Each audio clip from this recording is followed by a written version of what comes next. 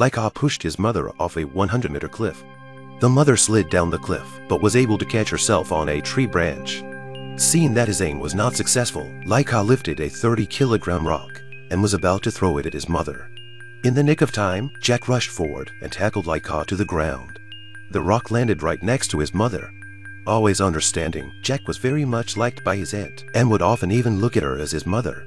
But his cousin Laika saw this and felt that his mother didn't love him anymore. What makes him even more angry was that his sister Lucy had become good friends with Jack as well, so he now hated the sight of Lucy. At night, Lucy came over to Jack to play a game, but Laika grabbed her by the ear and told her to hurry up and get out of the house. Jack pressed Laika against the wall and told him he couldn't treat his sister like that. But no one knew that the 9-year-old had already killed his own sister. One morning, Jack realized that both siblings had disappeared. Jack sensed something was wrong and ran out of the house. Laika was skating on the ice with Lucy, and while Lucy was having a good time, Laika yanked her out of the ice and skated straight out of the safety zone. Behind him, Laika stopped and braked hard. Lucy carefully stood up, but the ice had already started to break up. Seemingly well-meaning, Laika slowly approached the hole in the ice. Lucy was struggling in the water, but his brother didn't try to pull him out. Luckily, 2 rescuers arrived in time to break the ice with an axe. Jack looked at them with disappointment. Finally, Lucy was rescued. Jack finally lost his nerve and told his aunt the truth. Lucy didn't fall through the ice by accident. Laika tried to kill her, but her aunt couldn't believe it. The next day, Laika found Jack and warned him not to talk. Jack said firmly, "Sooner or later, everyone will know the truth." Laika's face was mocking, "And who's going to believe you?"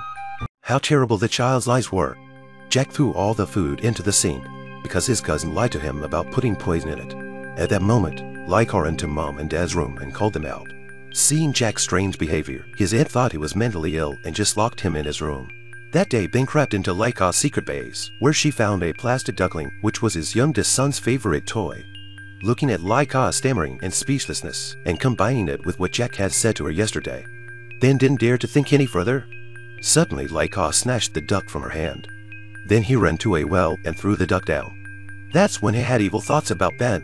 Then Ben drove back to the house, and Jack saw the light. He didn't expect Laika to block Ben out. He said he wanted to talk to his mom. Jack knew the danger of his end had come. He grabbed a chair, smashed the glass, and chased him out. Ben asked him, "How did your brother die?" Laika said, "So what if I killed him?" And he turned and ran. But Ben chased him to the edge of the cliff, but he didn't see him. Suddenly, Laika came out from behind, and without a moment's hesitation, he pushed his mom off the cliff. Luckily, she grabbed a tree right in the middle, but by now her son was ready with a big rock. In a moment of crisis, Jack came and fought with Laika. Ben took the opportunity to climb up the edge of the cliff, little by little, but the cliff was too steep. Laika, having eaten well, quickly gained the upper hand, but they didn't realize that the cliff was right next to them. Luckily, Ben finally climbed up and grabbed the kids. She didn't know what to do in this situation. Jack was about to fall off the cliff. Just in the nick of time, she decisively let go of her own son's hand. Kind-hearted Jack was rescued by his aunt, and they hugged and cried on the cliff. Well, that's the end of this video. See you in the next one.